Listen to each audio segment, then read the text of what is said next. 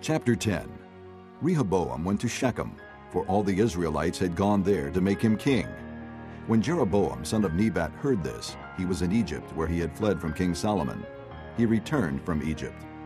So they sent for Jeroboam, and he and all Israel went to Rehoboam and said to him, Your father put a heavy yoke on us, but now lighten the harsh labor and the heavy yoke he put on us, and we will serve you.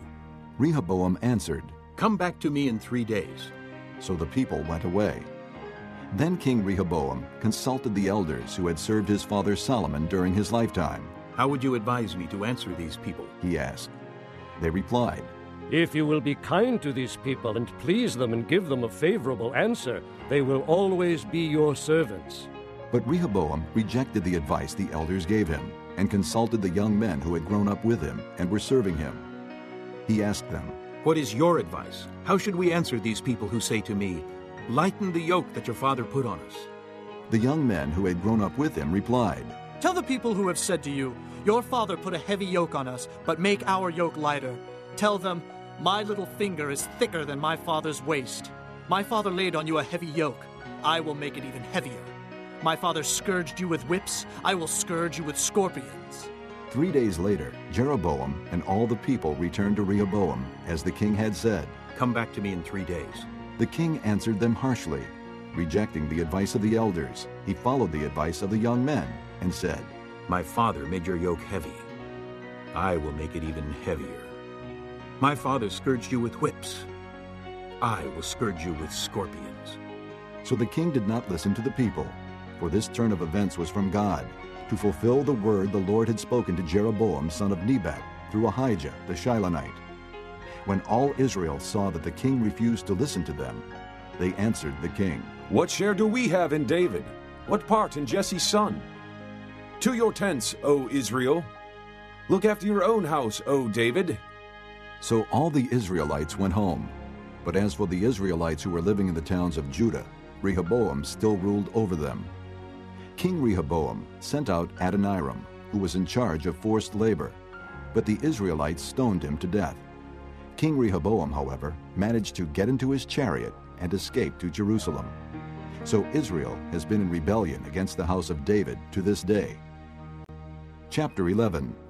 When Rehoboam arrived in Jerusalem, he mustered the house of Judah and Benjamin, 180,000 fighting men, to make war against Israel and to regain the kingdom for Rehoboam. But this word of the Lord came to Shemaiah, the man of God. Say to Rehoboam, son of Solomon, king of Judah, and to all the Israelites in Judah and Benjamin, This is what the Lord says, Do not go up to fight against your brothers. Go home, every one of you, for this is my doing. So they obeyed the words of the Lord and turned back from marching against Jeroboam. Rehoboam lived in Jerusalem and built up towns for defense in Judah: Bethlehem, Etam, Tekoa, Beth-zur, Soko, Adullam, Gath, Maresha, Ziph, Adoraim, Lachish, Azekah, Zorah, Ajalon, and Hebron. These were fortified cities in Judah and Benjamin. He strengthened their defenses and put commanders in them with supplies of food, olive oil, and wine. He put shields and spears in all the cities and made them very strong. So Judah and Benjamin were his. The priests and Levites from all their districts throughout Israel sided with him. The Levites even abandoned their pasture lands and property and came to Judah and Jerusalem, because Jeroboam and his sons had rejected them as priests of the Lord. And he appointed his own priests for the high places and for the goat and calf idols he had made. Those from every tribe of Israel who set their hearts on seeking the Lord, the God of Israel, followed the Levites to Jerusalem to offer sacrifices to the Lord, the God of their fathers. They strengthened the kingdom of Judah and supported Rehoboam, son of Solomon, 3 years, walking in the ways of David and Solomon during this time. Rehoboam married Mahalath, who was the daughter of David's son Jeremoth, and of Abihail, the daughter of Jesse's son Eliab. She bore him sons Jeush, Shemariah, and Zaham. Then he married Maacah, daughter of Absalom, who bore him Abijah, Attai, Ziza, and Shalomith. Rehoboam loved Maacah, daughter of Absalom, more than any of his other wives and concubines. In all, he had 18 wives and 60 concubines, 28 sons and 60 daughters. Rehoboam appointed Abijah, son of Maacah, to be the chief prince among his brothers, in order to make him king. He acted wisely, dispersing some of his sons throughout the districts of Judah and Benjamin, and to all the fortified cities. He gave them abundant provisions and took many wives for them. Chapter 12. After Rehoboam's position as king was established, and he had become strong, he and all Israel with him abandoned the law of the Lord. Because they had been unfaithful to the Lord, Shishak, king of Egypt, attacked Jerusalem in the 5th year of King Rehoboam. With 1,200 chariots and 60,000 horsemen, and the innumerable troops of Libyans, Sukkites, and Cushites that came with him from Egypt, he captured the fortified cities of Judah and came as far as Jerusalem. Then the prophet Shemaiah came to Rehoboam and to the leaders of Judah who had assembled in Jerusalem for fear of Shishak, and he said to them, "This is what the Lord says. You have abandoned me, therefore I now abandon you to Shishak." The leaders of Israel and the king humbled themselves and said, The Lord is just. When the Lord saw that they had humbled themselves, this word of the Lord came to Shemaiah. Since they have humbled themselves, I will not destroy them, but will soon give them deliverance. My wrath will not be poured out on Jerusalem through Shishak. They will, however, become subject to him, so that they may learn the difference between serving me and serving the kings of other lands. When Shishak, king of Egypt, attacked Jerusalem, he carried off the treasures of the temple of the Lord and the treasures of the royal palace. He took everything, including the gold shields Solomon had made. So King Rehoboam made bronze shields to replace them and assigned these to the commanders of the guard on duty at the entrance to the royal palace. Whenever the king went to the Lord's temple, the guards went with him, bearing the shields, and afterward they returned them to the guard room. Because Rehoboam humbled himself, the Lord's anger turned from him, and he was not totally destroyed. Indeed, there was some good in Judah. King Rehoboam established himself firmly in Jerusalem and continued as king. He was 41 years old when he became king, and he reigned 17 years in Jerusalem, the city the Lord had chosen out of all the tribes of Israel in which to put his name. His mother's name was Naamah. She was an Ammonite. He did evil because he had not set his heart on seeking the Lord. As for the events of Rehoboam's reign, from beginning to end, are they not written in the records of Shemaiah the prophet and of Iddo the seer that deal with genealogies? There was continual warfare between Rehoboam and Jeroboam. Rehoboam rested with his fathers and was buried in the city of David, and Abijah, his son, succeeded him as king. Chapter 13. In the 18th year of the reign of Jeroboam, Abijah became king of Judah, and he reigned in Jerusalem 3 years. His mother's name was Maacah, a daughter of Uriel of Gibeah. There was war between Abijah and Jeroboam. Abijah went into battle with a force of 400,000 able fighting men, and Jeroboam drew up a battle line against him with 800,000 able troops. Abijah stood on Mount Zemaraim in the hill country of Ephraim and said, Jeroboam and all Israel, listen to me. Don't you know that the Lord, the God of Israel, has given the kingship of Israel to David and his descendants forever by a covenant of salt? Yet Jeroboam, son of Nebat, an official of Solomon, son of David, rebelled against his master. Some worthless scoundrels gathered around him and opposed Rehoboam, son of Solomon, when he was young and indecisive and not strong enough to resist them. And now you plan to resist the kingdom of the Lord, which is in the hands of David's descendants. You are indeed a vast army and have with you the golden calves that Jeroboam made to be your gods. But didn't you drive out the priests of the Lord, the sons of Aaron and the Levites, and make priests of your own, as the peoples of other lands do? Whoever comes to consecrate himself with a young bull and 7 rams may become a priest of what are not gods. As for us, the Lord is our God, and we have not forsaken him. The priests who serve the Lord are sons of Aaron, and the Levites assist them. Every morning and evening they present burnt offerings and fragrant incense to the Lord. They set out the bread on the ceremonially clean table and light the lamps on the gold lampstand every evening. We are observing the requirements of the Lord our God. But you have forsaken him. God is with us. He is our leader. His priests with their trumpets will sound the battle cry against you. Men of Israel, do not fight against the Lord, the God of your fathers, for you will not succeed."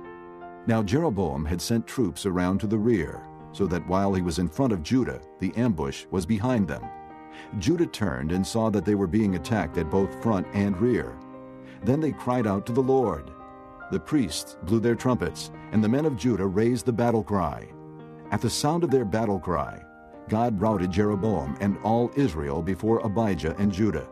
The Israelites fled before Judah, and God delivered them into their hands.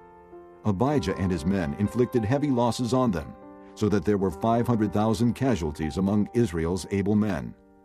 The men of Israel were subdued on that occasion, and the men of Judah were victorious because they relied on the Lord, the God of their fathers. Abijah pursued Jeroboam and took from him the towns of Bethel, Jeshanah, and Ephron, with their surrounding villages. Jeroboam did not regain power during the time of Abijah, and the Lord struck him down, and he died. But Abijah grew in strength. He married 14 wives and had 22 sons and 16 daughters. The other events of Abijah's reign, what he did and what he said, are written in the annotations of the prophet Iddo. Chapter 14. And Abijah rested with his fathers, and was buried in the city of David. Asa, his son, succeeded him as king, and in his days the country was at peace for 10 years. Asa did what was good and right in the eyes of the Lord his God. He removed the foreign altars and the high places, smashed the sacred stones, and cut down the Asherah poles. He commanded Judah to seek the Lord, the God of their fathers, and to obey his laws and commands. He removed the high places and incense altars in every town in Judah, and the kingdom was at peace under him. He built up the fortified cities of Judah, since the land was at peace. No one was at war with him during those years, for the Lord gave him rest. "Let us build up these towns," he said to Judah, "and put walls around them with towers, gates, and bars. The land is still ours, because we have sought the Lord our God. We sought him, and he has given us rest on every side." So they built and prospered. Asa had an army of 300,000 men from Judah, equipped with large shields and with spears, and 280,000 from Benjamin, armed with small shields and with bows.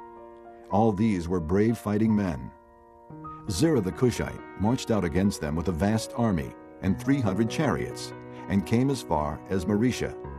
Asa went out to meet him, and they took up battle positions in the valley of Zephathah near Mareshah.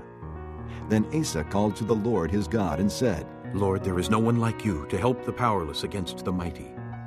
Help us, O Lord our God, for we rely on you. And in your name we have come against this vast army. O Lord, you are our God. Do not let man prevail against you." The Lord struck down the Cushites before Asa and Judah. The Cushites fled, and Asa and his army pursued them as far as Gerar. Such a great number of Cushites fell that they could not recover. They were crushed before the Lord and his forces. The men of Judah carried off a large amount of plunder. They destroyed all the villages around Gerar, for the terror of the Lord had fallen upon them. They plundered all these villages, since there was much booty there.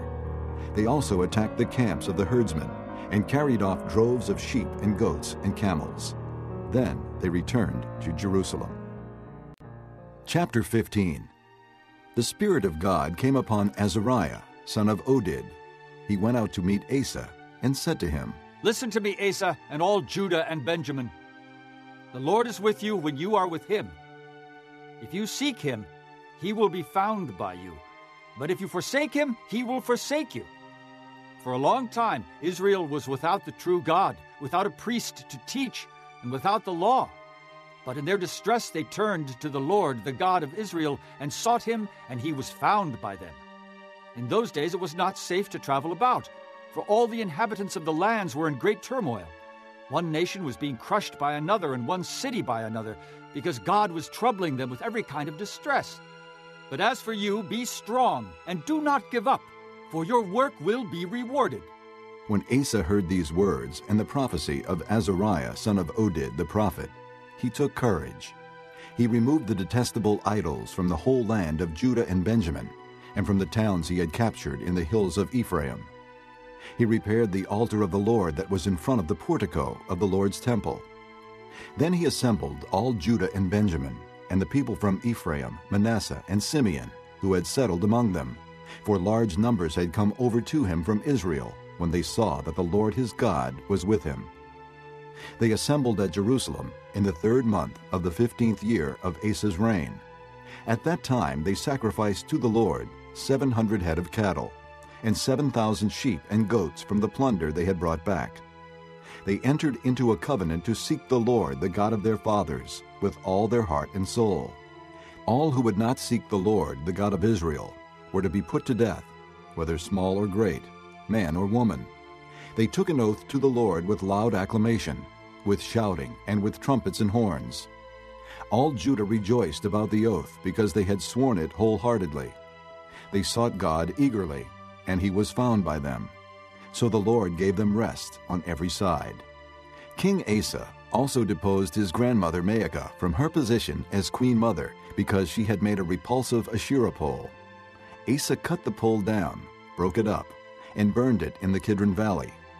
Although he did not remove the high places from Israel, Asa's heart was fully committed to the Lord all his life. He brought into the temple of God the silver and gold and the articles that he and his father had dedicated. There was no more war until the 35th year of Asa's reign. Chapter 16. In the 36th year of Asa's reign, Baasha king of Israel went up against Judah and fortified Ramah, to prevent anyone from leaving or entering the territory of Asa king of Judah. Asa then took the silver and gold out of the treasuries of the Lord's temple and of his own palace, and sent it to Ben-Hadad king of Aram, who was ruling in Damascus. "Let there be a treaty between me and you," he said, "as there was between my father and your father. See, I am sending you silver and gold. Now break your treaty with Baasha king of Israel, so he will withdraw from me." Ben-Hadad agreed with King Asa, and sent the commanders of his forces against the towns of Israel. They conquered Ijon, Dan, Abel-Maim, and all the store cities of Naphtali. When Baasha heard this, he stopped building Ramah and abandoned his work. Then King Asa brought all the men of Judah, and they carried away from Ramah the stones and timber Baasha had been using. With them he built up Geba and Mizpah. At that time Hanani the seer came to Asa king of Judah and said to him, "Because you relied on the king of Aram and not on the Lord your God, the army of the king of Aram has escaped from your hand. Were not the Cushites and Libyans a mighty army with great numbers of chariots and horsemen? Yet when you relied on the Lord, he delivered them into your hand. For the eyes of the Lord range throughout the earth to strengthen those whose hearts are fully committed to him.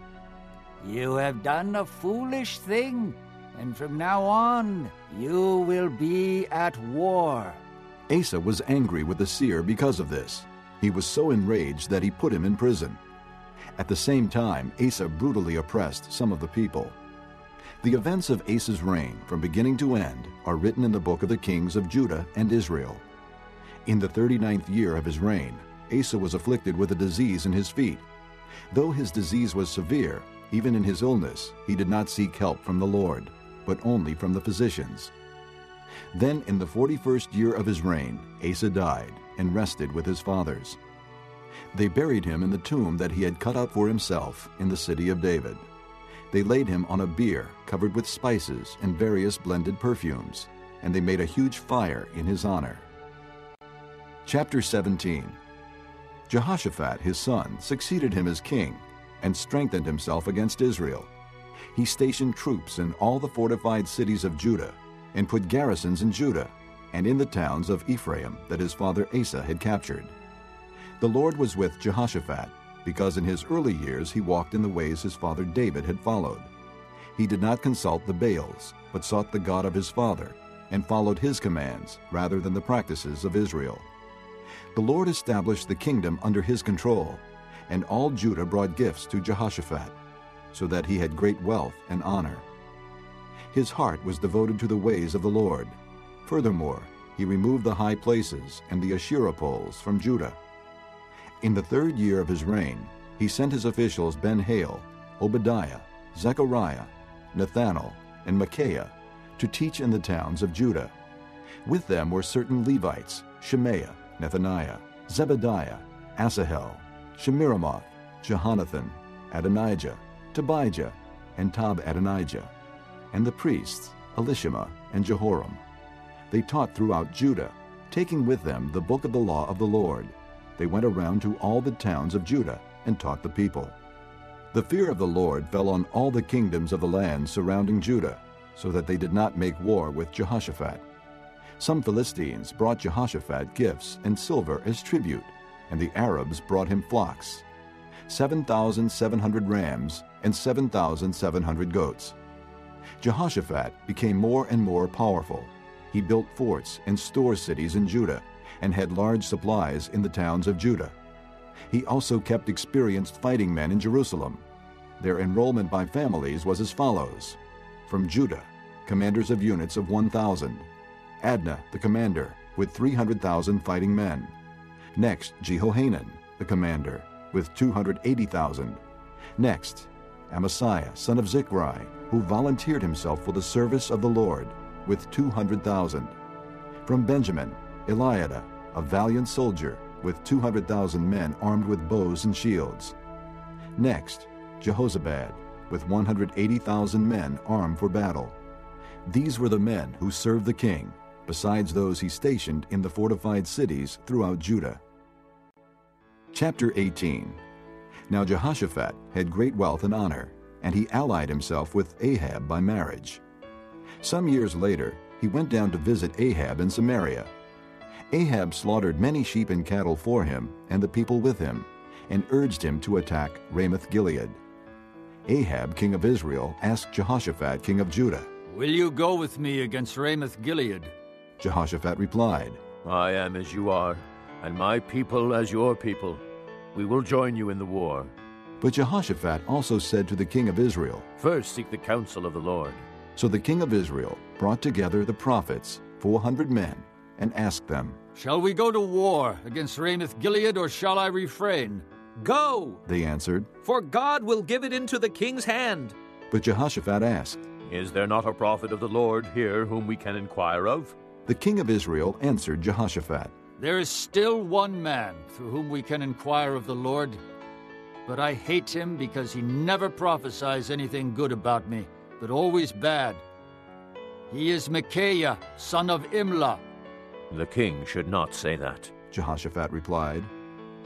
So the king of Israel called one of his officials and said, Bring Micaiah, son of Imlah, at once. Dressed in their royal robes, the king of Israel and Jehoshaphat, king of Judah, were sitting on their thrones at the threshing floor by the entrance to the gate of Samaria, with all the prophets prophesying before them. Now Zedekiah, son of Chenaanah, had made iron horns, and he declared, This is what the Lord says. With these you will gore the Arameans until they are destroyed. All the other prophets were prophesying the same thing. Attack Ramoth-Gilead, and be victorious, They said. for the Lord will give it into the king's hand. The messenger who had gone to summon Micaiah said to him, Look, as one man the other prophets are predicting success for the king. Let your word agree with theirs, and speak favorably. But Micaiah said, As surely as the Lord lives, I can tell him only what my God says. When he arrived, the king asked him, Micaiah, shall we go to war against Ramoth-Gilead, or shall I refrain? Attack and be victorious, He answered. for they will be given into your hand. The king said to him, How many times must I make you swear to tell me nothing but the truth in the name of the Lord? Then Micaiah answered, I saw all Israel scattered on the hills like sheep without a shepherd, and the Lord said, These people have no master. Let each one go home in peace. The king of Israel said to Jehoshaphat, Didn't I tell you that he never prophesies anything good about me, but only bad? Micaiah continued, Therefore hear the word of the Lord. I saw the Lord sitting on his throne with all the host of heaven standing on his right and on his left. And the Lord said, Who will entice Ahab, king of Israel, into attacking Ramoth-Gilead and going to his death there?" One suggested this, and another that. Finally, a spirit came forward, stood before the Lord, and said, "I will entice him." "By what means?" the Lord asked. "I will go and be a lying spirit in the mouths of all his prophets," he said. "You will succeed in enticing him," said the Lord. "Go and do it." So now the Lord has put a lying spirit in the mouths of these prophets of yours. The Lord has decreed disaster for you. Then Zedekiah, son of Chenaanah, went up and slapped Micaiah in the face. "Which way did the Spirit from the Lord go when he went from me to speak to you?" he asked. Micaiah replied, "You will find out on the day you go to hide in an inner room." The king of Israel then ordered, "Take Micaiah and send him back to Ammon, the ruler of the city, and to Joash, the king's son, and say, 'This is what the king says. Put this fellow in prison and give him nothing but bread and water until I return safely.'" Micaiah declared, "If you ever return safely, the Lord has not spoken through me." Then he added, "Mark my words, all you people." So the king of Israel and Jehoshaphat, king of Judah, went up to Ramoth-Gilead. The king of Israel said to Jehoshaphat, "I will enter the battle in disguise, but you wear your royal robes." So the king of Israel disguised himself and went into battle. Now the king of Aram had ordered his chariot commanders, "Do not fight with anyone, small or great, except the king of Israel." When the chariot commanders saw Jehoshaphat, they thought, "This is the king of Israel." So they turned to attack him. But Jehoshaphat cried out, and the Lord helped him. God drew them away from him, for when the chariot commanders saw that he was not the king of Israel, they stopped pursuing him. But someone drew his bow at random and hit the king of Israel between the sections of his armor. The king told the chariot driver, "Wheel around and get me out of the fighting. I've been wounded." All day long the battle raged, and the king of Israel propped himself up in his chariot facing the Arameans until evening. Then at sunset he died. Chapter 19. When Jehoshaphat, king of Judah, returned safely to his palace in Jerusalem, Jehu the seer, the son of Hanani, went out to meet him and said to the king, "Should you help the wicked and love those who hate the Lord? Because of this, the wrath of the Lord is upon you. There is, however, some good in you, for you have rid the land of the Asherah poles, and have set your heart on seeking God." Jehoshaphat lived in Jerusalem, and he went out again among the people from Beersheba to the hill country of Ephraim, and turned them back to the Lord, the God of their fathers. He appointed judges in the land, in each of the fortified cities of Judah. He told them, "Consider carefully what you do, because you are not judging for man but for the Lord, who is with you whenever you give a verdict. Now let the fear of the Lord be upon you. Judge carefully, for with the Lord our God there is no injustice or partiality or bribery." In Jerusalem also, Jehoshaphat appointed some of the Levites, priests, and heads of Israelite families to administer the law of the Lord and to settle disputes. And they lived in Jerusalem. He gave them these orders: "You must serve faithfully and wholeheartedly in the fear of the Lord. In every case that comes before you from your fellow countrymen who live in the cities, whether bloodshed or other concerns of the law, commands, decrees, or ordinances, you are to warn them not to sin against the Lord, otherwise his wrath will come on you and your brothers. Do this, and you will not sin. Amariah, the chief priest, will be over you in any matter concerning the Lord, and Zebediah, son of Ishmael, the leader of the tribe of Judah, will be over you in any matter concerning the king, and the Levites will serve as officials before you. Act with courage, and may the Lord be with those who do well." Chapter 20. After this, the Moabites and Ammonites, with some of the Meunites, came to make war on Jehoshaphat. Some men came and told Jehoshaphat, "A vast army is coming against you from Edom, from the other side of the sea." "It is already in Hazazon Tamar," that is, En-Gedi. Alarmed, Jehoshaphat resolved to inquire of the Lord, and he proclaimed a fast for all Judah. The people of Judah came together to seek help from the Lord. Indeed, they came from every town in Judah to seek him. Then Jehoshaphat stood up in the assembly of Judah and Jerusalem at the temple of the Lord in the front of the new courtyard and said, O Lord God of our fathers, are you not the God who is in heaven? You rule over all the kingdoms of the nations. Power and might are in your hand, and no one can withstand you.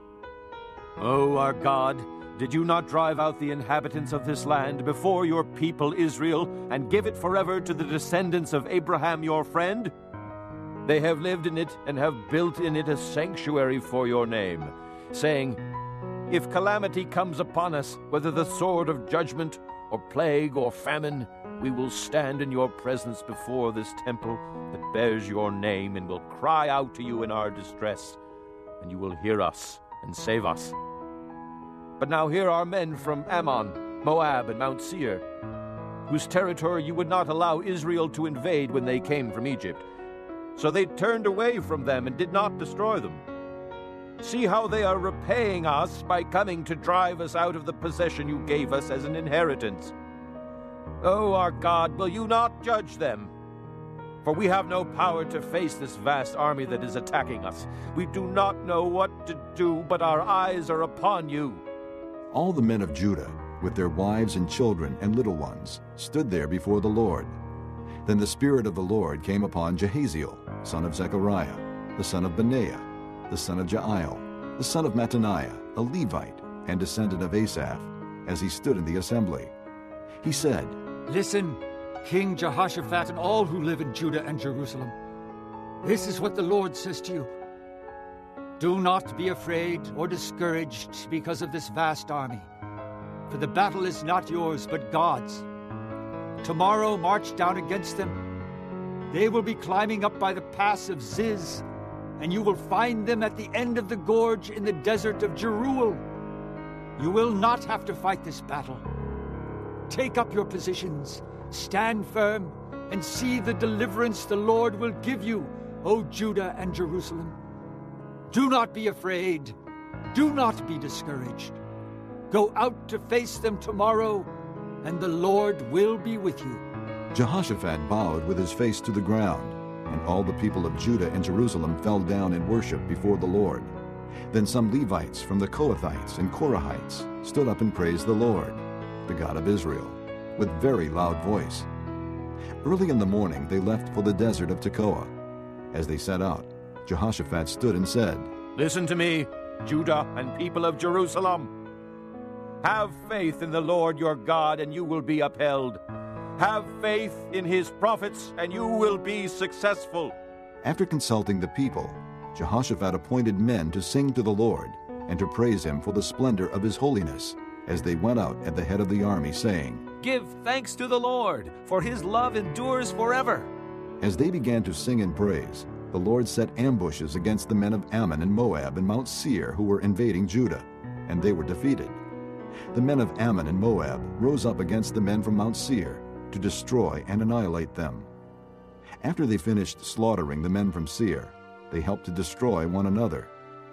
When the men of Judah came to the place that overlooks the desert and looked toward the vast army, they saw only dead bodies lying on the ground. No one had escaped.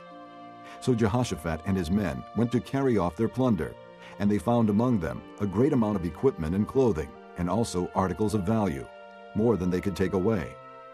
There was so much plunder that it took 3 days to collect it. On the 4th day, they assembled in the valley of Berakah, where they praised the Lord. This is why it is called the Valley of Berakah to this day. Then, led by Jehoshaphat, all the men of Judah and Jerusalem returned joyfully to Jerusalem, for the Lord had given them cause to rejoice over their enemies. They entered Jerusalem and went to the temple of the Lord with harps and lutes and trumpets. The fear of God came upon all the kingdoms of the countries when they heard how the Lord had fought against the enemies of Israel. And the kingdom of Jehoshaphat was at peace, for his God had given him rest on every side. So Jehoshaphat reigned over Judah.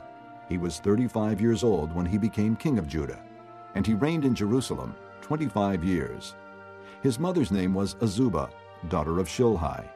He walked in the ways of his father Asa, and did not stray from them. He did what was right in the eyes of the Lord. The high places, however, were not removed, and the people still had not set their hearts on the God of their fathers. The other events of Jehoshaphat's reign, from beginning to end, are written in the annals of Jehu, son of Hanani, which are recorded in the book of the kings of Israel. Later, Jehoshaphat, king of Judah, made an alliance with Ahaziah, king of Israel, who was guilty of wickedness. He agreed with him to construct a fleet of trading ships. After these were built at Ezion-Geber, Eliezer, son of Dodavehu of Maresha, prophesied against Jehoshaphat, saying, Because you have made an alliance with Ahaziah, the Lord will destroy what you have made. The ships were wrecked and were not able to set sail to trade. Chapter 21. Then Jehoshaphat rested with his fathers and was buried with them in the city of David. And Jehoram, his son, succeeded him as king. Jehoram's brothers, the sons of Jehoshaphat, were Azariah, Jehiel, Zechariah, Azariahu, Michael, and Shephatiah. All these were sons of Jehoshaphat, king of Israel. Their father had given them many gifts of silver and gold and articles of value, as well as fortified cities in Judah, but he had given the kingdom to Jehoram because he was his firstborn son. When Jehoram established himself firmly over his father's kingdom, he put all his brothers to the sword along with some of the princes of Israel. Jehoram was 32 years old when he became king, and he reigned in Jerusalem 8 years. He walked in the ways of the kings of Israel, as the house of Ahab had done, for he married a daughter of Ahab. He did evil in the eyes of the Lord. Nevertheless, because of the covenant the Lord had made with David, the Lord was not willing to destroy the house of David. He had promised to maintain a lamp for him and his descendants forever. In the time of Jehoram, Edom rebelled against Judah and set up its own king. So Jehoram went there with his officers and all his chariots. The Edomites surrounded him and his chariot commanders, but he rose up and broke through by night. To this day, Edom has been in rebellion against Judah. Libnah revolted at the same time, because Jehoram had forsaken the Lord, the God of his fathers. He had also built high places on the hills of Judah, and had caused the people of Jerusalem to prostitute themselves, and had led Judah astray. Jehoram received a letter from Elijah the prophet, which said, This is what the Lord, the God of your father David, says. You have not walked in the ways of your father Jehoshaphat, or of Asa, king of Judah, but you have walked in the ways of the kings of Israel, and you have led Judah and the people of Jerusalem to prostitute themselves, just as the house of Ahab did. You have also murdered your own brothers, members of your father's house, men who were better than you. So now the Lord is about to strike your people, your sons, your wives, and everything that is yours with a heavy blow. You yourself will be very ill with the lingering disease of the bowels, until the disease causes your bowels to come out. The Lord aroused against Jehoram the hostility of the Philistines and of the Arabs who lived near the Cushites. They attacked Judah, invaded it, and carried off all the goods found in the king's palace, together with his sons and wives. Not a son was left to him, except Ahaziah, the youngest. After all this, the Lord afflicted Jehoram with an incurable disease of the bowels. In the course of time, at the end of the 2nd year, his bowels came out because of the disease, and he died in great pain. His people made no fire in his honor, as they had for his fathers. Jehoram was 32 years old when he became king, and he reigned in Jerusalem 8 years. He passed away to no one's regret, and was buried in the city of David, but not in the tombs of the kings. Chapter 22. The people of Jerusalem made Ahaziah, Jehoram's youngest son, king in his place, since the raiders who came with the Arabs into the camp had killed all the older sons. So Ahaziah, son of Jehoram king of Judah, began to reign. Ahaziah was 22 years old when he became king, and he reigned in Jerusalem 1 year. His mother's name was Athaliah, a granddaughter of Omri. He too walked in the ways of the house of Ahab, for his mother encouraged him in doing wrong. He did evil in the eyes of the Lord, as the house of Ahab had done, for after his father's death they became his advisers to his undoing. He also followed their counsel when he went with Joram son of Ahab king of Israel to war against Hazael king of Aram at Ramoth-Gilead. The Arameans wounded Joram, so he returned to Jezreel to recover from the wounds they had inflicted on him at Ramoth in his battle with Hazael king of Aram. Then Ahaziah son of Jehoram king of Judah went down to Jezreel to see Joram son of Ahab, because he had been wounded. Through Ahaziah's visit to Joram, God brought about Ahaziah's downfall. When Ahaziah arrived, he went out with Joram to meet Jehu son of Nimshi, whom the Lord had anointed to destroy the house of Ahab. While Jehu was executing judgment on the house of Ahab, he found the princes of Judah and the sons of Ahaziah's relatives who had been attending Ahaziah, and he killed them. He then went in search of Ahaziah, and his men captured him while he was hiding in Samaria. He was brought to Jehu and put to death. They buried him, for they said, "He was a son of Jehoshaphat, who sought the Lord with all his heart." So there was no one in the house of Ahaziah powerful enough to retain the kingdom. When Athaliah, the mother of Ahaziah, saw that her son was dead, she proceeded to destroy the whole royal family of the house of Judah.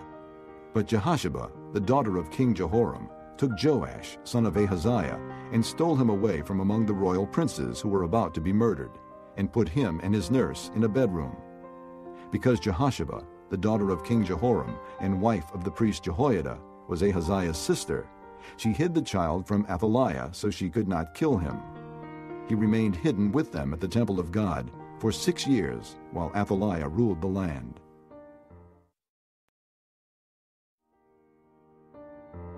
Chapter 23.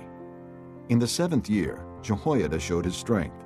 He made a covenant with the commanders of units of 100, Azariah, son of Jeroham, Ishmael, son of Jehohanan, Azariah, son of Obed, Maaseiah, son of Adaiah, and Elishaphat, son of Zichri. They went throughout Judah and gathered the Levites and the heads of Israelite families from all the towns. When they came to Jerusalem, the whole assembly made a covenant with the king at the temple of God. Jehoiada said to them, "The king's son shall reign, as the Lord promised concerning the descendants of David. Now this is what you are to do.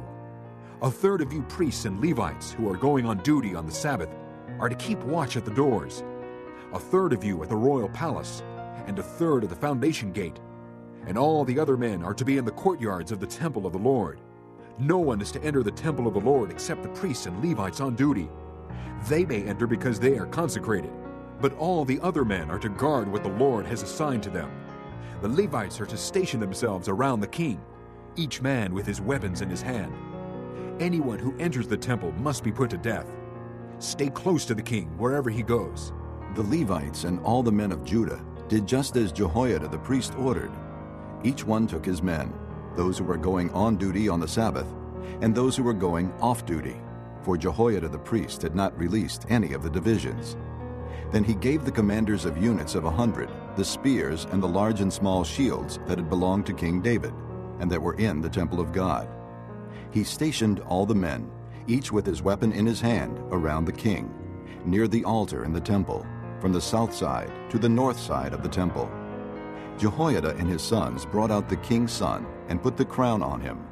They presented him with a copy of the covenant and proclaimed him king. They anointed him and shouted, "Long live the king!" When Athaliah heard the noise of the people running and cheering the king, she went to them at the temple of the Lord. She looked, and there was the king, standing by his pillar at the entrance. The officers and the trumpeters were beside the king, and all the people of the land were rejoicing and blowing trumpets, and singers with musical instruments were leading the praises.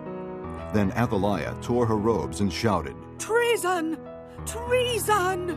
Jehoiada the priest sent out the commanders of units of 100 who were in charge of the troops, and said to them, "Bring her out between the ranks, and put to the sword anyone who follows her." For the priest had said, "Do not put her to death at the temple of the Lord." So they seized her as she reached the entrance of the horse gate on the palace grounds, and there they put her to death. Jehoiada then made a covenant that he and the people and the king would be the Lord's people. All the people went to the temple of Baal and tore it down. They smashed the altars and idols and killed Mattan, the priest of Baal, in front of the altars. Then Jehoiada placed the oversight of the temple of the Lord in the hands of the priests, who were Levites, to whom David had made assignments in the temple, to present the burnt offerings of the Lord as written in the law of Moses, with rejoicing and singing, as David had ordered. He also stationed doorkeepers at the gates of the Lord's temple, so that no one who was in any way unclean might enter.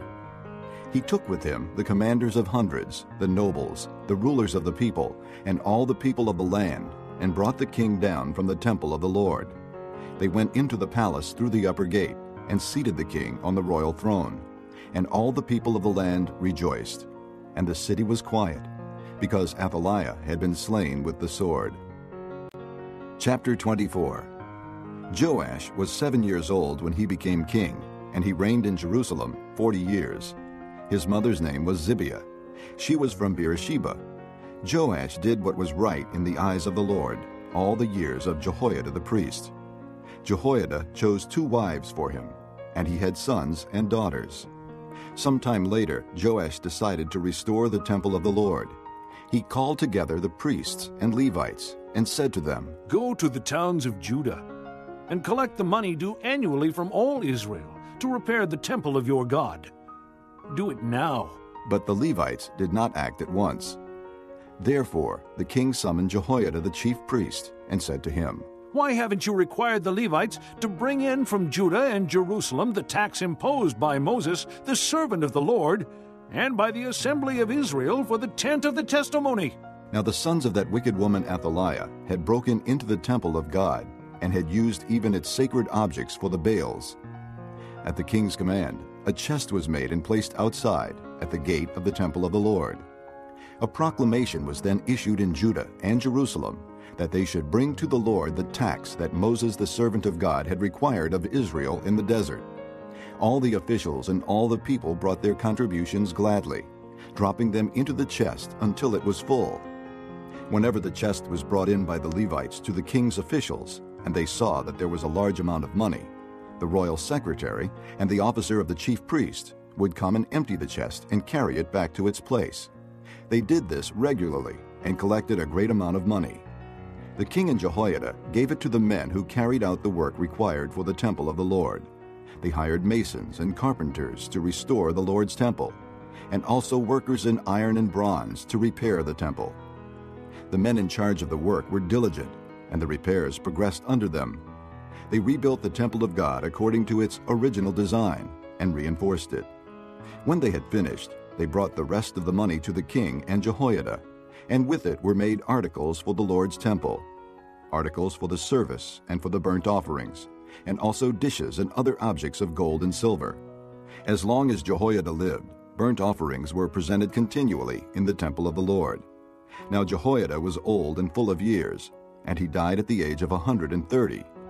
He was buried with the kings in the city of David, because of the good he had done in Israel for God and his temple. After the death of Jehoiada, the officials of Judah came and paid homage to the king, and he listened to them. They abandoned the temple of the Lord, the God of their fathers, and worshipped Asherah poles and idols. Because of their guilt, God's anger came upon Judah and Jerusalem. Although the Lord sent prophets to the people to bring them back to him, and though they testified against them, they would not listen. Then the Spirit of God came upon Zechariah, son of Jehoiada the priest. He stood before the people and said, "This is what God says. Why do you disobey the Lord's commands? You will not prosper. Because you have forsaken the Lord, he has forsaken you." But they plotted against him, and by order of the king they stoned him to death in the courtyard of the Lord's temple.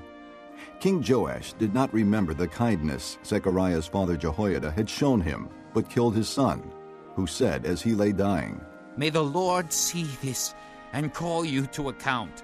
At the turn of the year, the army of Aram marched against Joash. It invaded Judah and Jerusalem and killed all the leaders of the people. They sent all the plunder to their king in Damascus. Although the Aramean army had come with only a few men, the Lord delivered into their hands a much larger army. Because Judah had forsaken the Lord, the God of their fathers, judgment was executed on Joash. When the Arameans withdrew, they left Joash severely wounded. His officials conspired against him for murdering the son of Jehoiada the priest, and they killed him in his bed. So he died and was buried in the city of David, but not in the tombs of the kings. Those who conspired against him were Zabad, son of Shimeath, an Ammonite woman, and Jehozabad, son of Shimrith, a Moabite woman. The account of his sons, the many prophecies about him, and the record of the restoration of the temple of God are written in the annotations on the book of the kings. And Amaziah, his son, succeeded him as king. Chapter 25. Amaziah was 25 years old when he became king, and he reigned in Jerusalem 29 years. His mother's name was Jehoaddin. She was from Jerusalem. He did what was right in the eyes of the Lord, but not wholeheartedly. After the kingdom was firmly in his control, he executed the officials who had murdered his father, the king. Yet he did not put their sons to death, but acted in accordance with what is written in the law, in the book of Moses, where the Lord commanded, Fathers shall not be put to death for their children, nor children put to death for their fathers. Each is to die for his own sins. Amaziah called the people of Judah together and assigned them according to their families to commanders of thousands and commanders of hundreds for all Judah and Benjamin. He then mustered those 20 years old or more and found that there were 300,000 men ready for military service, able to handle the spear and shield. He also hired 100,000 fighting men from Israel for 100 talents of silver. But a man of God came to him and said, O king, these troops from Israel must not march with you, for the Lord is not with Israel, not with any of the people of Ephraim.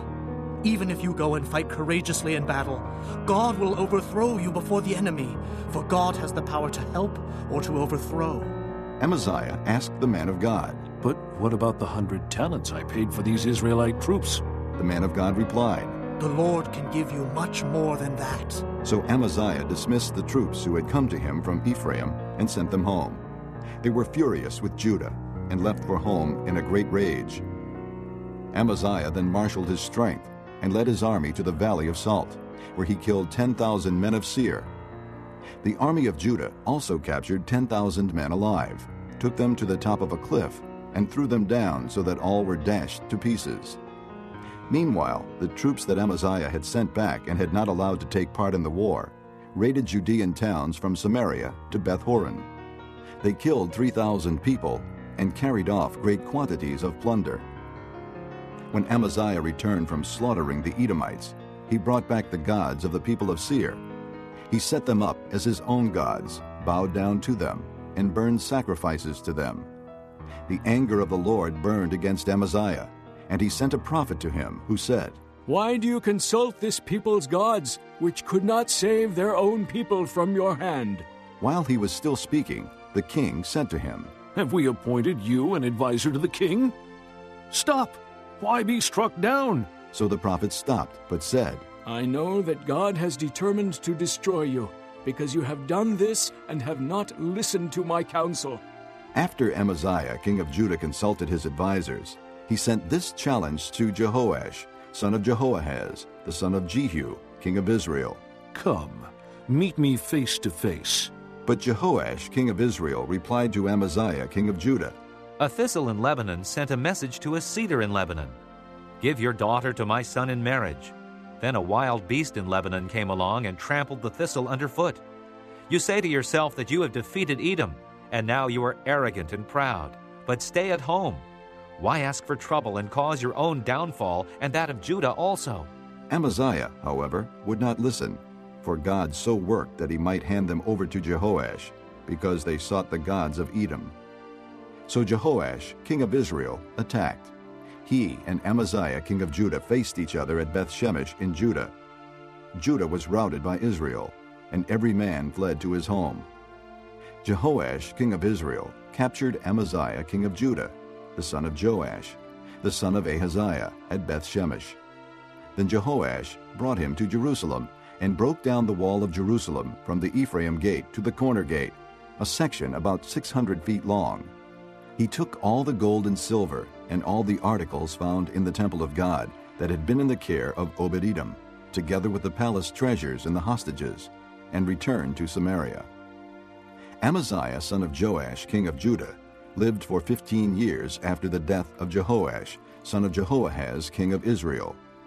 As for the other events of Amaziah's reign, from beginning to end, are they not written in the book of the kings of Judah and Israel? From the time that Amaziah turned away from following the Lord, they conspired against him in Jerusalem and he fled to Lachish. But they sent men after him to Lachish, and killed him there. He was brought back by horse, and was buried with his fathers in the city of Judah. Chapter 26. Then all the people of Judah took Uzziah, who was 16 years old, and made him king in place of his father Amaziah. He was the one who rebuilt Elath and restored it to Judah after Amaziah rested with his fathers. Uzziah was 16 years old when he became king, and he reigned in Jerusalem 52 years. His mother's name was Jechaliah. She was from Jerusalem. He did what was right in the eyes of the Lord, just as his father Amaziah had done. He sought God during the days of Zechariah, who instructed him in the fear of God. As long as he sought the Lord, God gave him success. He went to war against the Philistines and broke down the walls of Gath, Jabneh, and Ashdod. He then rebuilt towns near Ashdod and elsewhere among the Philistines. God helped him against the Philistines and against the Arabs who lived in Gurbaal and against the Meunites. The Ammonites brought tribute to Uzziah, and his fame spread as far as the border of Egypt, because he had become very powerful. Uzziah built towers in Jerusalem at the corner gate, at the valley gate, and at the angle of the wall, and he fortified them. He also built towers in the desert and dug many cisterns, because he had much livestock in the foothills and in the plain. He had people working his fields and vineyards in the hills and in the fertile lands, for he loved the soil. Uzziah had a well-trained army, ready to go out by divisions according to their numbers, as mustered by Jael, the secretary, and Maaseiah, the officer under the direction of Hananiah, one of the royal officials. The total number of family leaders over the fighting men was 2,600. Under their command was an army of 307,500 men trained for war, a powerful force to support the king against his enemies. Uzziah provided shields, spears, helmets, coats of armor, bows, and sling stones for the entire army. In Jerusalem, he made machines designed by skillful men for use on the towers and on the corner defenses to shoot arrows and hurl large stones. His fame spread far and wide, for he was greatly helped until he became powerful. But after Uzziah became powerful, his pride led to his downfall. He was unfaithful to the Lord his God, and entered the temple of the Lord to burn incense on the altar of incense. Azariah the priest, with 80 other courageous priests of the Lord, followed him in. They confronted him and said, "It is not right for you, Uzziah, to burn incense to the Lord. That is for the priests, the descendants of Aaron, who have been consecrated to burn incense. Leave the sanctuary, for you have been unfaithful, and you will not be honored by the Lord God." Uzziah, who had a censer in his hand ready to burn incense, became angry. While he was raging at the priests in their presence before the incense altar in the Lord's temple, leprosy broke out on his forehead. When Azariah the chief priest and all the other priests looked at him, they saw that he had leprosy on his forehead. So they hurried him out.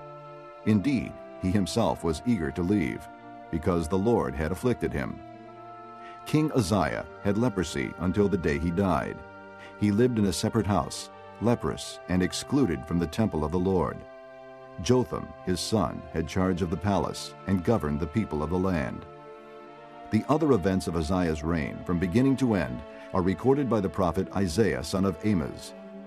Uzziah rested with his fathers and was buried near them in a field for burial that belonged to the kings, for people said, "He had leprosy."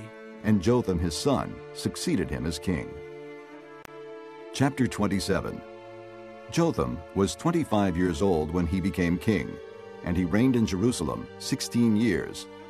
His mother's name was Jerusha, daughter of Zadok. He did what was right in the eyes of the Lord, just as his father Uzziah had done. But unlike him, he did not enter the temple of the Lord. The people, however, continued their corrupt practices. Jotham rebuilt the upper gate of the temple of the Lord and did extensive work on the wall at the hill of Ophel. He built towns in the Judean hills and forts and towers in the wooded areas. Jotham made war on the king of the Ammonites and conquered them. That year the Ammonites paid him 100 talents of silver, 10,000 cores of wheat, and 10,000 cores of barley. The Ammonites brought him the same amount also in the second and third years. Jotham grew powerful because he walked steadfastly before the Lord his God. The other events in Jotham's reign, including all his wars and the other things he did, are written in the book of the kings of Israel and Judah. He was 25 years old when he became king, and he reigned in Jerusalem 16 years. Jotham rested with his fathers and was buried in the city of David, and Ahaz, his son, succeeded him as king. Chapter 28. Ahaz was 20 years old when he became king, and he reigned in Jerusalem 16 years. Unlike David his father, he did not do what was right in the eyes of the Lord. He walked in the ways of the kings of Israel, and also made cast idols for worshiping the Baals. He burned sacrifices in the valley of Ben-Hinnom, and sacrificed his sons in the fire, following the detestable ways of the nations the Lord had driven out before the Israelites. He offered sacrifices and burned incense at the high places, on the hilltops, and under every spreading tree. Therefore the Lord his God handed him over to the king of Aram. The Arameans defeated him, and took many of his people as prisoners and brought them to Damascus. He was also given into the hands of the king of Israel, who inflicted heavy casualties on him.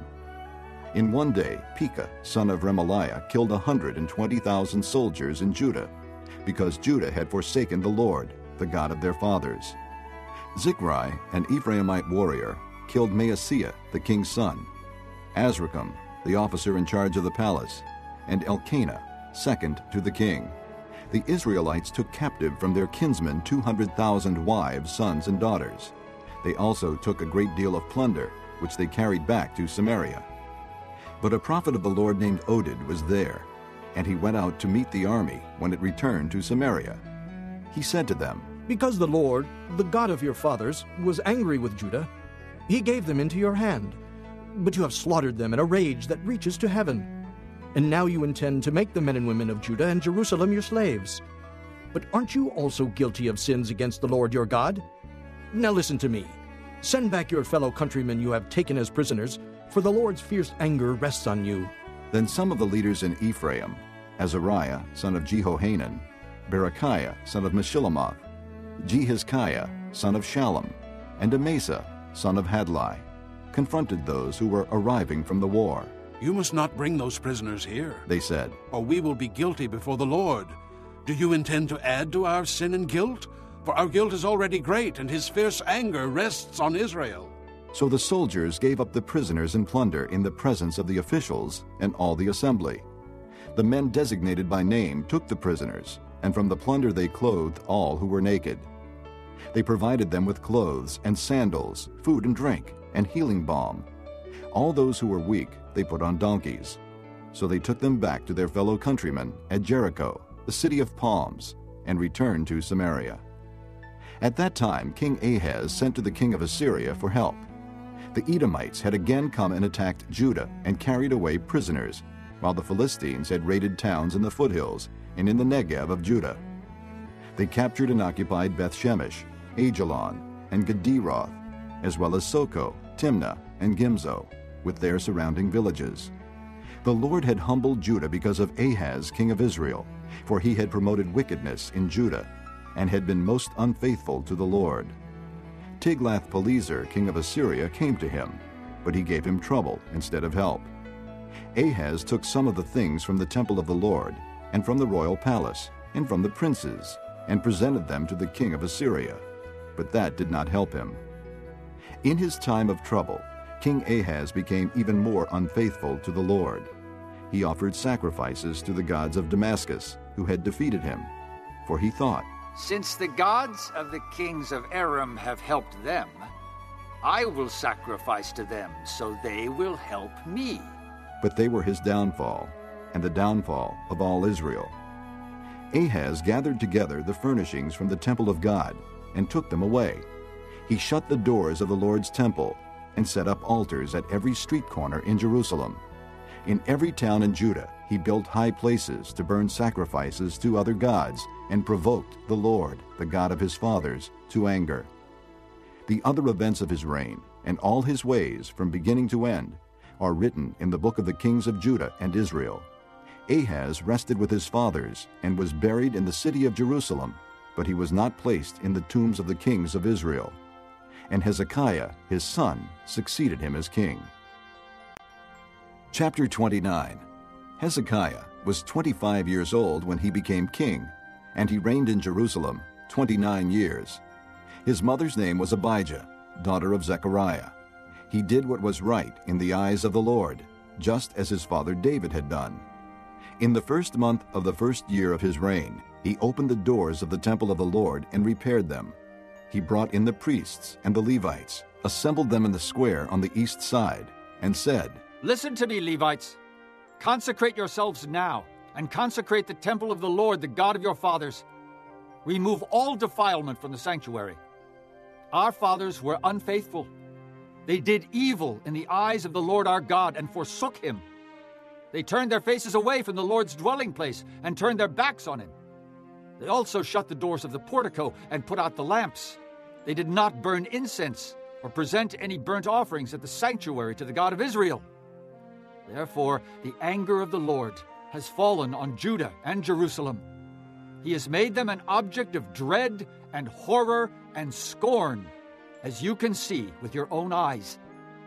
This is why our fathers have fallen by the sword, and why our sons and daughters and our wives are in captivity.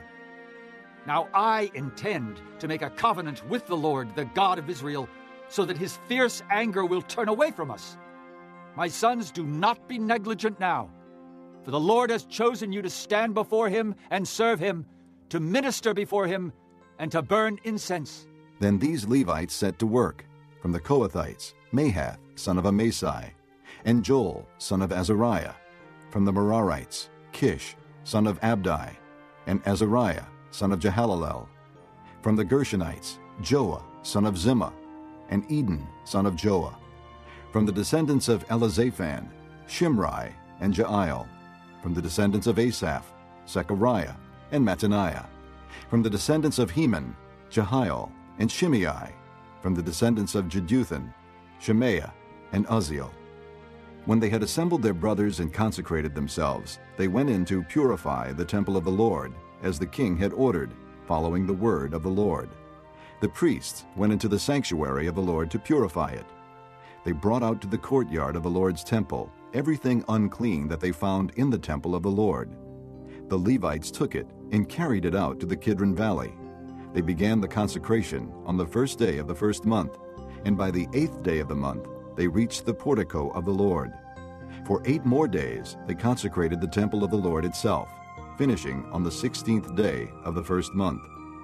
Then they went in to King Hezekiah and reported, "We have purified the entire temple of the Lord, the altar of burnt offering with all its utensils, and the table for setting out the consecrated bread with all its articles.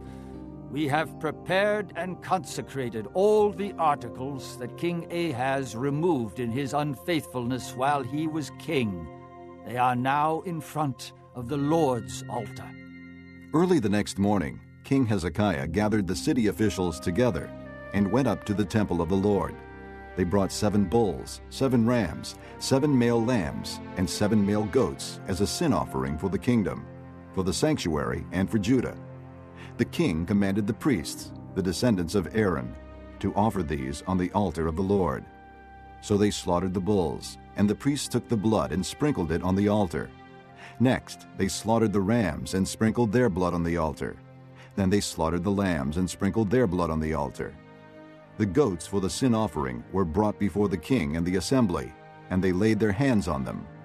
The priests then slaughtered the goats and presented their blood on the altar for a sin offering to atone for all Israel, because the king had ordered the burnt offering and the sin offering for all Israel. He stationed the Levites in the temple of the Lord with cymbals, harps, and lyres, in the way prescribed by David and Gad, the king's seer, and Nathan the prophet. This was commanded by the Lord through his prophets. So the Levites stood ready with David's instruments, and the priests with their trumpets. Hezekiah gave the order to sacrifice the burnt offering on the altar. As the offering began, singing to the Lord began also, accompanied by trumpets and the instruments of David, king of Israel. The whole assembly bowed in worship, while the singers sang and the trumpeters played. All this continued until the sacrifice of the burnt offering was completed. When the offerings were finished, the king and everyone present with him knelt down and worshipped. King Hezekiah and his officials ordered the Levites to praise the Lord with the words of David and of Asaph the seer. So they sang praises with gladness and bowed their heads and worshipped.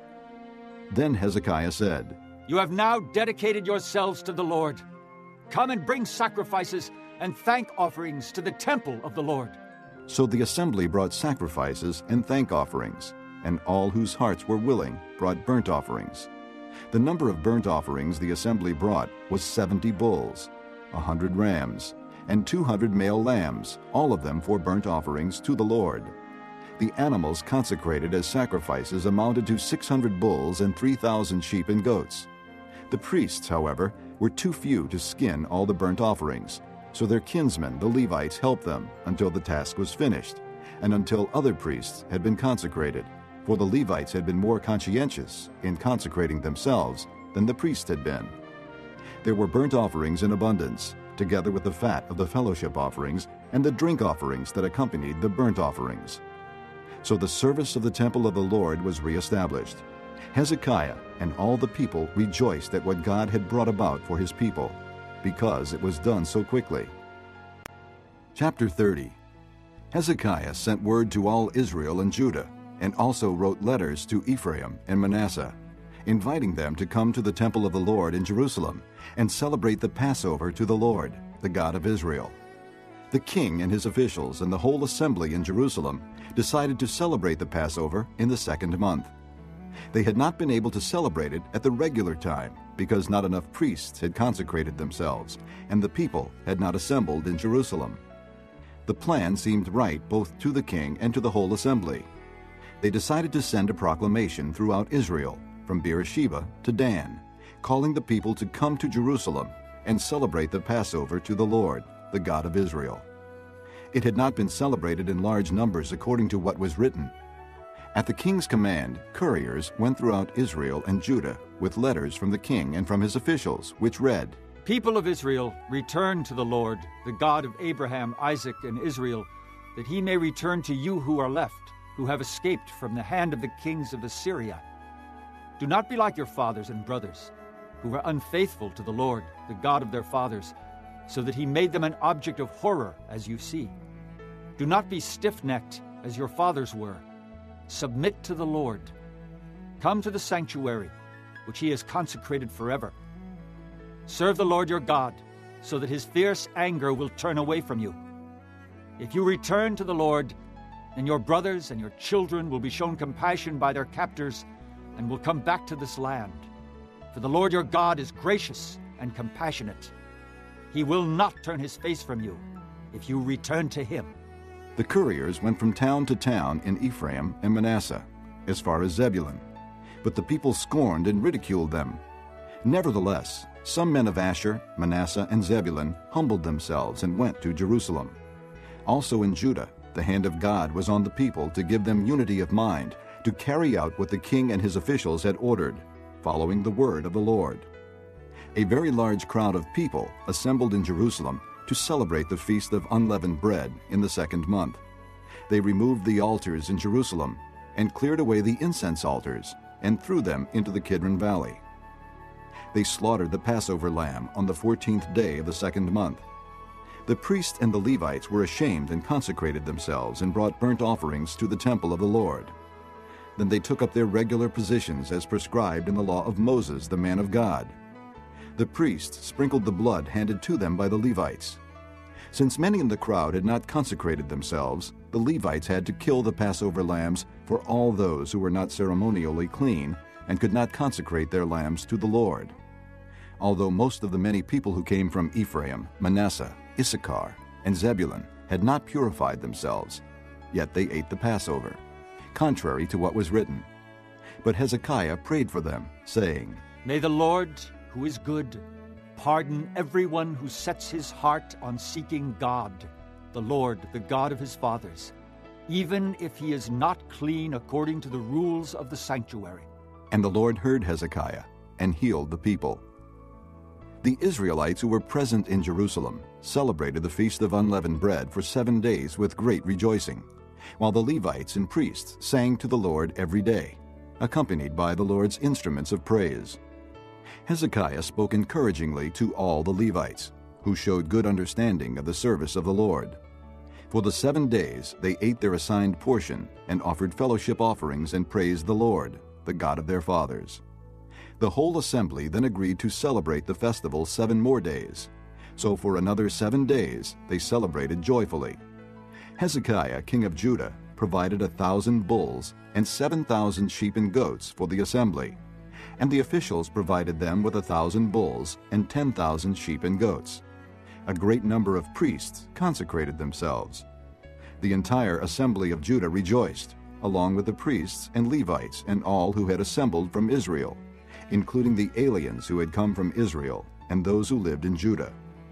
There was great joy in Jerusalem, for since the days of Solomon, son of David, king of Israel, there had been nothing like this in Jerusalem. The priests and the Levites stood to bless the people, and God heard them, for their prayer reached heaven, his holy dwelling place. Chapter 31. When all this had ended, the Israelites who were there went out to the towns of Judah, smashed the sacred stones, and cut down the Asherah poles. They destroyed the high places and the altars throughout Judah and Benjamin, and in Ephraim and Manasseh. After they had destroyed all of them, the Israelites returned to their own towns and to their own property. Hezekiah assigned the priests and Levites to divisions, each of them according to their duties as priests or Levites, to offer burnt offerings and fellowship offerings, to minister, to give thanks, and to sing praises at the gates of the Lord's dwelling. The king contributed from his own possessions for the morning and evening burnt offerings, and for the burnt offerings on the Sabbaths, new moons, and appointed feasts, as written in the law of the Lord. He ordered the people living in Jerusalem to give the portion due the priests and Levites, so they could devote themselves to the law of the Lord.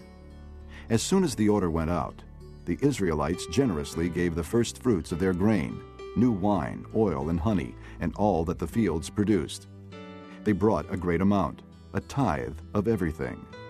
The men of Israel and Judah, who lived in the towns of Judah, also brought a tithe of their herds and flocks, and a tithe of the holy things dedicated to the Lord their God, and they piled them in heaps. They began doing this in the 3rd month, and finished in the 7th month. When Hezekiah and his officials came and saw the heaps, they praised the Lord and blessed his people Israel. Hezekiah asked the priests and Levites about the heaps, and Azariah, the chief priest from the family of Zadok, answered, Since the people began to bring their contributions to the temple of the Lord, we have had enough to eat and plenty to spare, because the Lord has blessed his people, and this great amount is left over. Hezekiah gave orders to prepare storerooms in the temple of the Lord, and this was done. Then they faithfully brought in the contributions, tithes, and dedicated gifts. Conaniah, a Levite, was in charge of these things, and his brother Shimei was next in rank.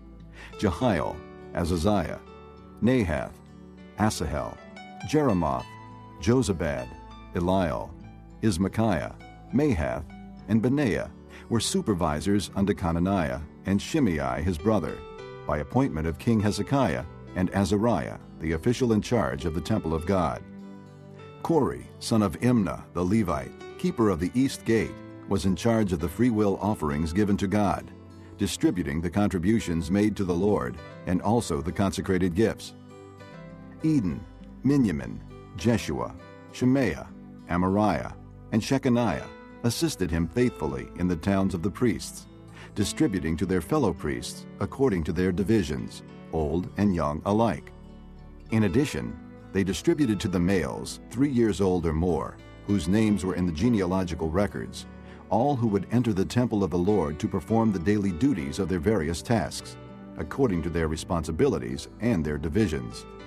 And they distributed to the priests enrolled by their families in the genealogical records, and likewise to the Levites 20 years old or more, according to their responsibilities and their divisions. They included all the little ones, the wives, and the sons and daughters of the whole community listed in these genealogical records, for they were faithful in consecrating themselves.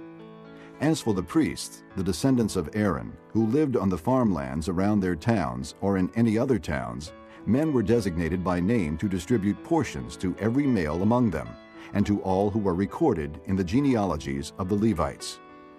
This is what Hezekiah did throughout Judah, doing what was good and right and faithful before the Lord his God. In everything that he undertook in the service of God's temple and in obedience to the law and the commands, he sought his God and worked wholeheartedly, and so he prospered. Chapter 32. After all that Hezekiah had so faithfully done, Sennacherib, king of Assyria, came and invaded Judah. He laid siege to the fortified cities, thinking to conquer them for himself. When Hezekiah saw that Sennacherib had come and that he intended to make war on Jerusalem, he consulted with his officials and military staff about blocking off the water from the springs outside the city, and they helped him. A large force of men assembled, and they blocked all the springs and the stream that flowed through the land. "Why should the kings of Assyria come and find plenty of water?" they said. Then he worked hard, repairing all the broken sections of the wall and building towers on it. He built another wall outside that one and reinforced the supporting terraces of the city of David. He also made large numbers of weapons and shields. He appointed military officers over the people and assembled them before him in the square at the city gate and encouraged them with these words, "Be strong and courageous. Do not be afraid or discouraged because of the king of Assyria and the vast army with him. For there is a greater power with us than with him. With him is only the arm of flesh. But with us is the Lord our God to help us and to fight our battles." And the people gained confidence from what Hezekiah the king of Judah said. Later, when Sennacherib, king of Assyria, and all his forces were laying siege to Lachish, he sent his officers to Jerusalem with this message for Hezekiah king of Judah, and for all the people of Judah who were there. This is what Sennacherib king of Assyria says, "On what are you basing your confidence that you remain in Jerusalem under siege? When Hezekiah says, 'The Lord our God will save us from the hand of the king of Assyria,' he is misleading you to let you die of hunger and thirst. Did not Hezekiah himself remove this God's high places and altars, saying to Judah and Jerusalem, 'You must worship before one altar and burn sacrifices on it'? Do you not know what I and my fathers have done to all the peoples of the other lands? Were the gods of those nations ever able to deliver their land from my hand? Who of all the gods of these nations that my fathers destroyed has been able to save his people from me? How then can your God deliver you from my hand? Now, do not let Hezekiah deceive you and mislead you like this. Do not believe him, for no god of any nation or kingdom has been able to deliver his people from my hand or the hand of my fathers. How much less will your God deliver you from my hand?" Sennacherib's officers spoke further against the Lord God and against his servant Hezekiah.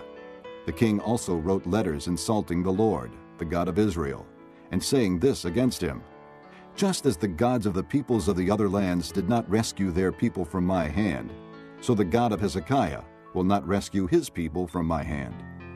Then they called out in Hebrew to the people of Jerusalem who were on the wall, to terrify them and make them afraid in order to capture the city.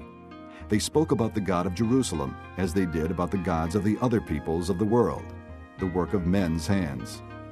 King Hezekiah and the prophet Isaiah son of Amoz cried out in prayer to heaven about this. And the Lord sent an angel who annihilated all the fighting men and the leaders and officers in the camp of the Assyrian king. So he withdrew to his own land in disgrace.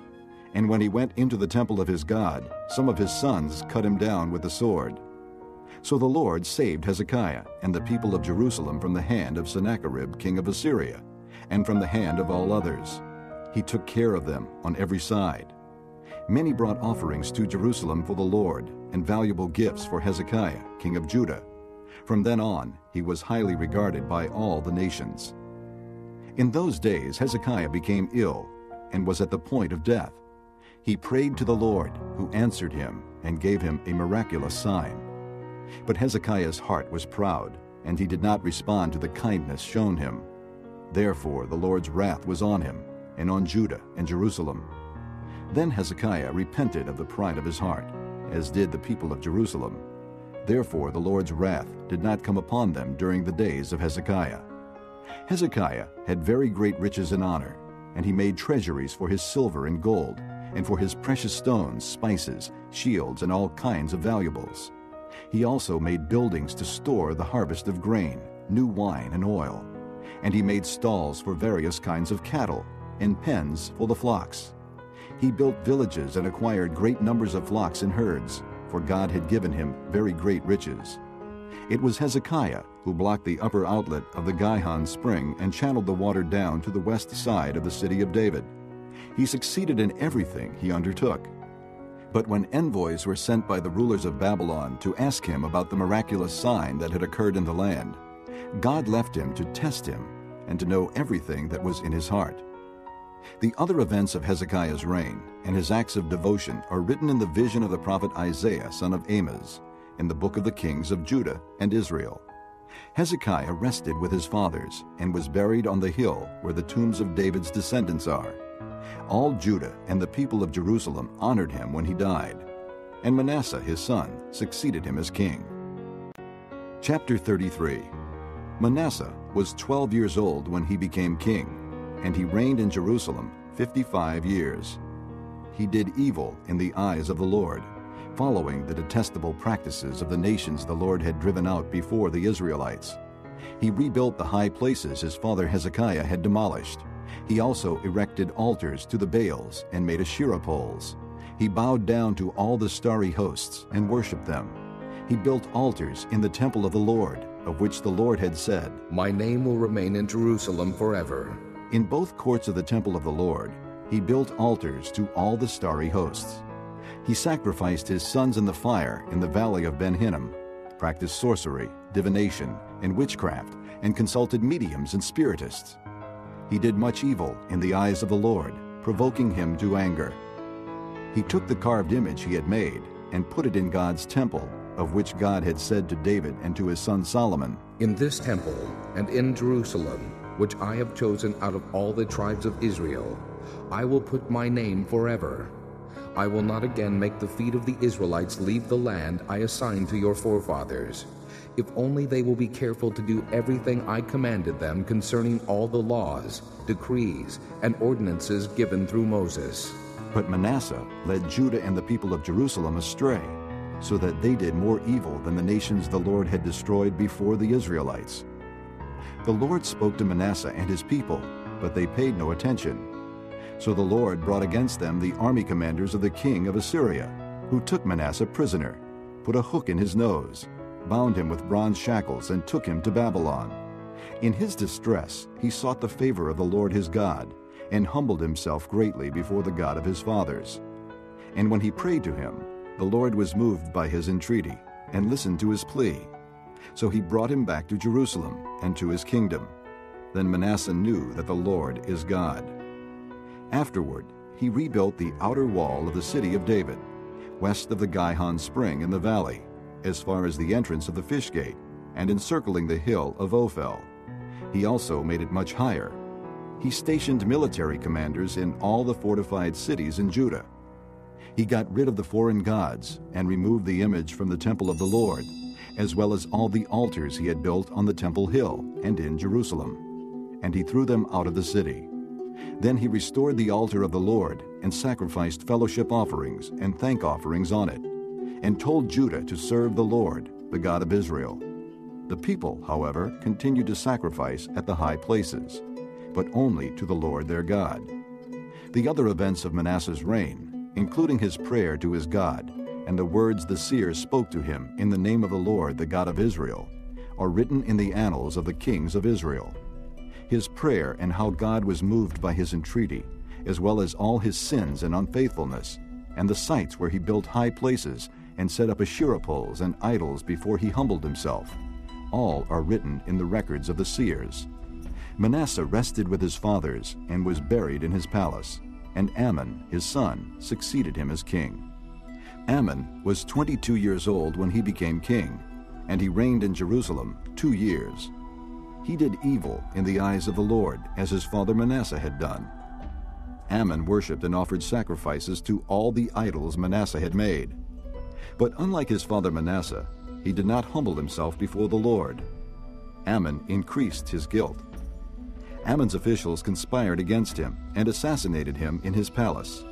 Then the people of the land killed all who had plotted against King Ammon, and they made Josiah, his son, king in his place. Chapter 34. Josiah was 8 years old when he became king, and he reigned in Jerusalem 31 years. He did what was right in the eyes of the Lord, and walked in the ways of his father David, not turning aside to the right or to the left. In the 8th year of his reign, while he was still young, he began to seek the God of his father David. In his 12th year, he began to purge Judah and Jerusalem of high places, Asherah poles, carved idols, and cast images. Under his direction, the altars of the Baals were torn down. He cut to pieces the incense altars that were above them, and smashed the Asherah poles, the idols, and the images. These he broke to pieces and scattered over the graves of those who had sacrificed to them.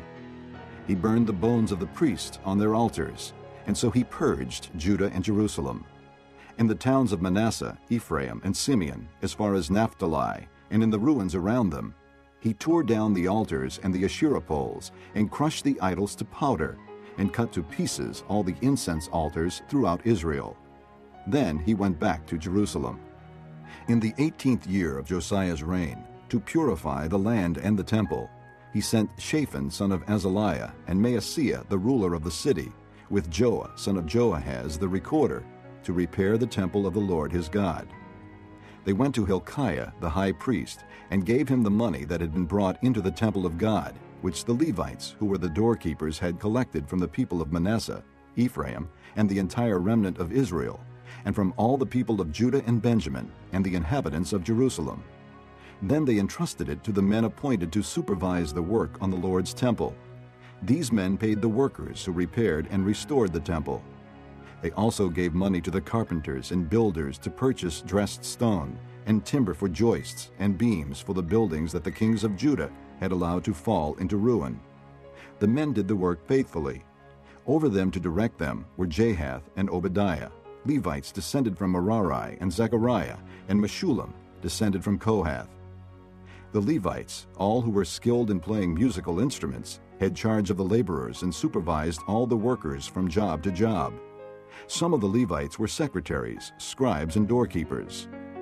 While they were bringing out the money that had been taken into the temple of the Lord, Hilkiah the priest found the book of the law of the Lord that had been given through Moses.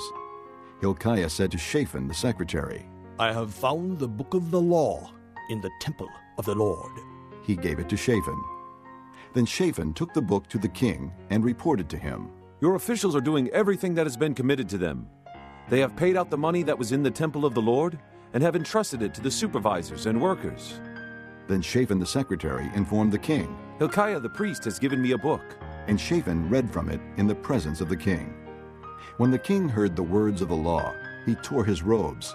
He gave these orders to Hilkiah, Ahikam son of Shaphan, Abdon son of Micah, Shaphan the secretary, and Isaiah the king's attendant. "Go and inquire of the Lord for me, and for the remnant in Israel and Judah, about what is written in this book that has been found.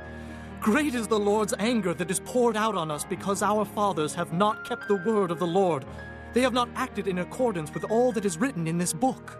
Hilkiah and those the king had sent with him went to speak to the prophetess Huldah, who was the wife of Shallum, son of Takhath, the son of Hazrah, keeper of the wardrobe. She lived in Jerusalem, in the 2nd district. She said to them, "This is what the Lord, the God of Israel, says. Tell the man who sent you to me, this is what the Lord says. I am going to bring disaster on this place and its people. All the curses written in the book that has been read in the presence of the king of Judah.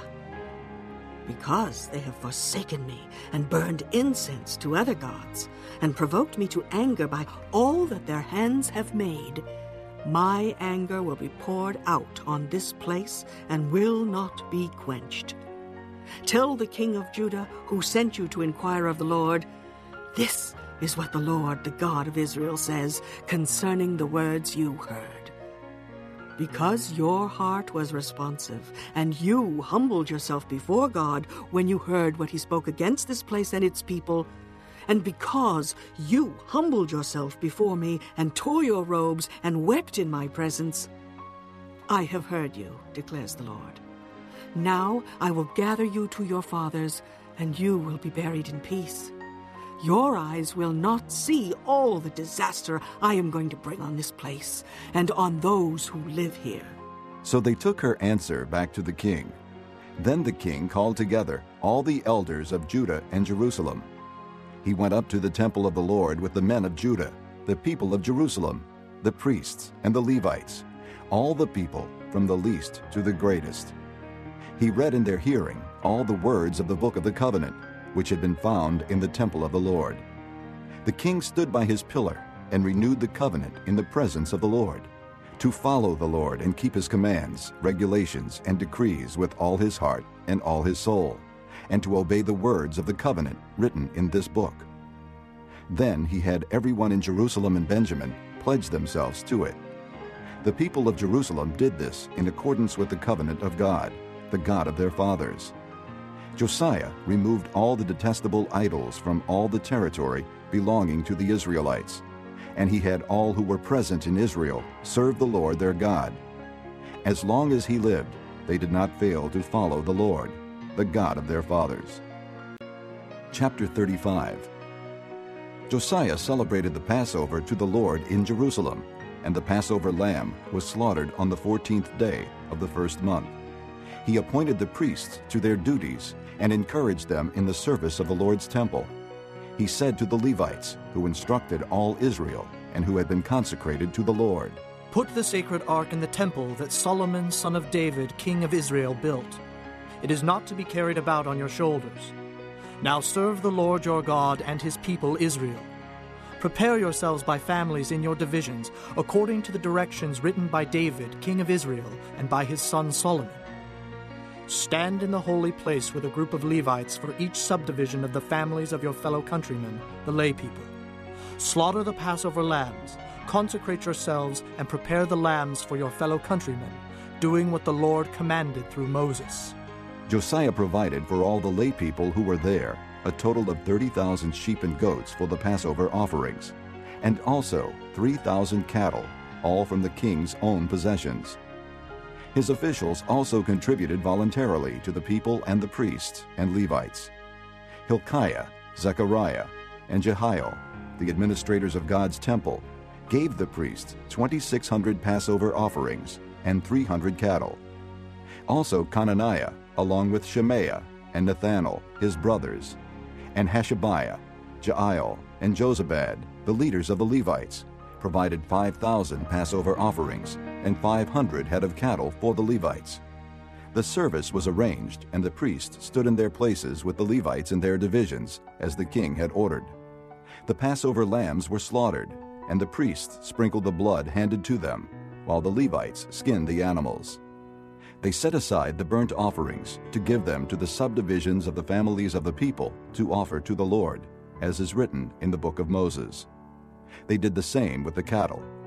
They roasted the Passover animals over the fire as prescribed, and boiled the holy offerings in pots, cauldrons, and pans, and served them quickly to all the people. After this, they made preparations for themselves and for the priests, because the priests, the descendants of Aaron, were sacrificing the burnt offerings and the fat portions until nightfall. So the Levites made preparations for themselves and for the Aaronic priests. The musicians, the descendants of Asaph, were in the places prescribed by David, Asaph, Heman, and Jeduthun, the king's seer. The gatekeepers at each gate did not need to leave their posts, because their fellow Levites made the preparations for them. So at that time, the entire service of the Lord was carried out for the celebration of the Passover, and the offering of burnt offerings on the altar of the Lord, as King Josiah had ordered.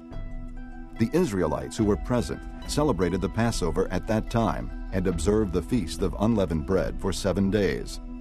The Passover had not been observed like this in Israel since the days of the prophet Samuel, and none of the kings of Israel had ever celebrated such a Passover as did Josiah, with the priests, the Levites, and all Judah and Israel who were there with the people of Jerusalem. This Passover was celebrated in the 18th year of Josiah's reign. After all this, when Josiah had set the temple in order, Necho, king of Egypt, went up to fight at Carchemish on the Euphrates, and Josiah marched out to meet him in battle. But Necho sent messengers to him, saying, What quarrel is there between you and me, O king of Judah? It is not you I am attacking at this time, but the house with which I am at war. God has told me to hurry, so stop opposing God, who is with me, or he will destroy you. Josiah, however, would not turn away from him, but disguised himself to engage him in battle. He would not listen to what Necho had said at God's command, but went to fight him on the plain of Megiddo. Archers shot King Josiah, and he told his officers, Take me away. I am badly wounded. So they took him out of his chariot, put him in the other chariot he had, and brought him to Jerusalem, where he died. He was buried in the tombs of his fathers, and all Judah and Jerusalem mourned for him. Jeremiah composed laments for Josiah, and to this day all the men and women singers commemorate Josiah in the laments. These became a tradition in Israel and are written in the laments.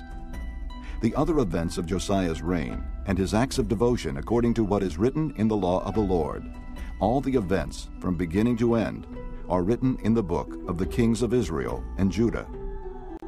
Chapter 36. And the people of the land took Jehoahaz, son of Josiah, and made him king in Jerusalem in place of his father. Jehoahaz was 23 years old when he became king, and he reigned in Jerusalem 3 months. The king of Egypt dethroned him in Jerusalem and imposed on Judah a levy of 100 talents of silver and a talent of gold. The king of Egypt made Eliakim, a brother of Jehoahaz, king over Judah and Jerusalem, and changed Eliakim's name to Jehoiakim. But Necho took Eliakim's brother Jehoahaz and carried him off to Egypt. Jehoiakim was 25 years old when he became king, and he reigned in Jerusalem 11 years. He did evil in the eyes of the Lord his God. Nebuchadnezzar, king of Babylon, attacked him and bound him with bronze shackles to take him to Babylon. Nebuchadnezzar also took to Babylon articles from the temple of the Lord and put them in his temple there. The other events of Jehoiakim's reign, the detestable things he did, and all that was found against him, are written in the book of the kings of Israel and Judah. And Jehoiakim, his son, succeeded him as king. Jehoiakim was 18 years old when he became king, and he reigned in Jerusalem 3 months and 10 days. He did evil in the eyes of the Lord. In the spring, King Nebuchadnezzar sent for him and brought him to Babylon, together with articles of value from the temple of the Lord. And he made Jehoiakim's uncle, Zedekiah, king over Judah and Jerusalem. Zedekiah was 21 years old when he became king, and he reigned in Jerusalem 11 years. He did evil in the eyes of the Lord his God, and did not humble himself before Jeremiah the prophet, who spoke the word of the Lord. He also rebelled against King Nebuchadnezzar, who had made him take an oath in God's name. He became stiff-necked and hardened his heart, and would not turn to the Lord, the God of Israel. Furthermore, all the leaders of the priests and the people became more and more unfaithful, following all the detestable practices of the nations and defiling the temple of the Lord, which he had consecrated in Jerusalem. The Lord, the God of their fathers, sent word to them through his messengers again and again, because he had pity on his people and on his dwelling place. But they mocked God's messengers, despised his words, and scoffed at his prophets, until the wrath of the Lord was aroused against his people, and there was no remedy. He brought up against them the king of the Babylonians, who killed their young men with the sword in the sanctuary, and spared neither young man nor young woman, old man or aged. God handed all of them over to Nebuchadnezzar. He carried to Babylon all the articles from the temple of God, both large and small, and the treasures of the Lord's temple, and the treasures of the king and his officials. They set fire to God's temple and broke down the wall of Jerusalem. They burned all the palaces and destroyed everything of value there. He carried into exile to Babylon the remnant who escaped from the sword, and they became servants to him and his sons until the kingdom of Persia came to power. The land enjoyed its Sabbath rests. All the time of its desolation it rested, until the 70 years were completed in fulfillment of the word of the Lord spoken by Jeremiah. In the first year of Cyrus, king of Persia, in order to fulfill the word of the Lord spoken by Jeremiah, the Lord moved the heart of Cyrus, king of Persia, to make a proclamation throughout his realm and to put it in writing. This is what Cyrus, king of Persia, says. The Lord, the God of heaven, has given me all the kingdoms of the earth, and he has appointed me to build a temple for him at Jerusalem in Judah. Any one of his people among you, may the Lord his God be with him, and let him go up.